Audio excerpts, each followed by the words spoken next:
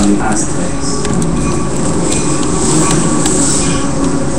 Cortes transports his prefabricated fleet, carried in pieces by a train of 8,000 Ashkaran porters,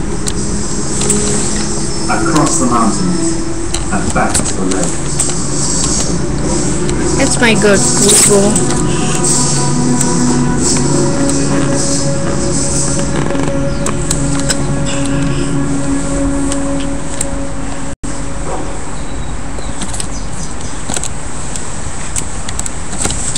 On the lake shore, he waited with thousands of native allies. It was May 1521. Cortes' moment of destiny had arrived.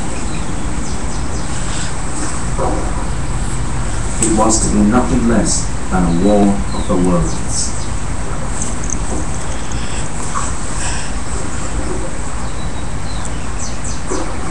Cortes' plan was to lay siege to the city and cut off its food and water supply.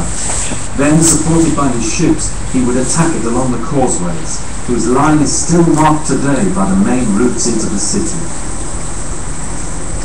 It was a new kind of warfare for the Mexicans, sieging a city, involving the ordinary population, the women and children, starving them. This wasn't part of war in ancient Mexico. Cortes, of course, was a modern man.